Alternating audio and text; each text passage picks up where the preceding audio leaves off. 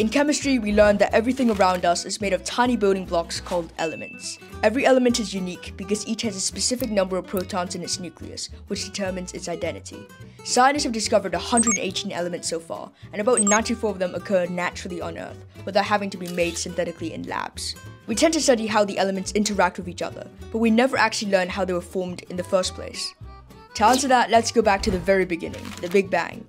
All the matter that exists today started from a rapid expansion of space from a state of immense heat and density, marking the start of the universe. About 10 seconds after the Big Bang, a process called nucleosynthesis began, which lasted for about 20 minutes.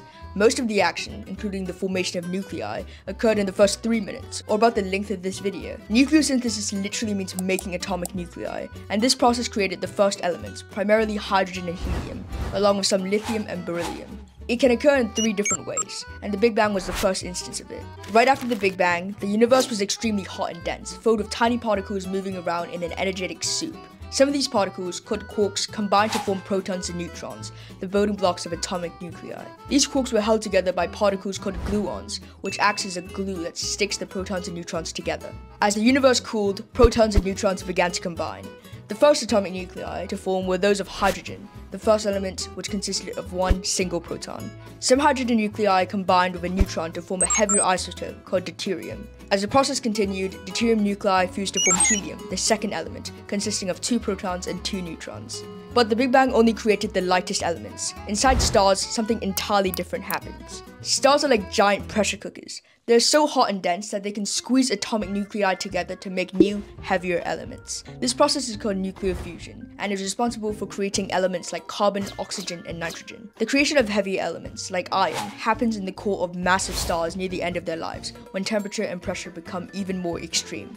Elements that make up our body were made there. This fusion involves different pathways. The proton-proton chain, occurring in smaller stars like the Sun, has protons fused directly into helium, which release 2 free protons to continue the reactions.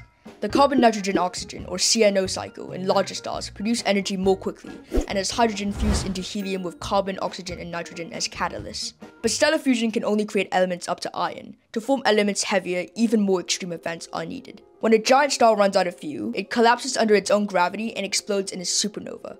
This explosion is so powerful that the extreme conditions that follow create heavier elements like gold, uranium, and platinum. Another way heavy elements are made is when 2 neutron stars collide. Neutron stars are the incredibly dense remnants of the stars that explode in a supernova. When they merge, they release massive amounts of energy, producing and spreading some of the rarest and heaviest elements, such as silver and palladium.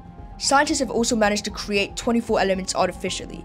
They're formed by rapidly smashing atomic nuclei together through particle accelerators. There, atoms are bombarded with protons and neutrons, mimicking nucleosynthesis.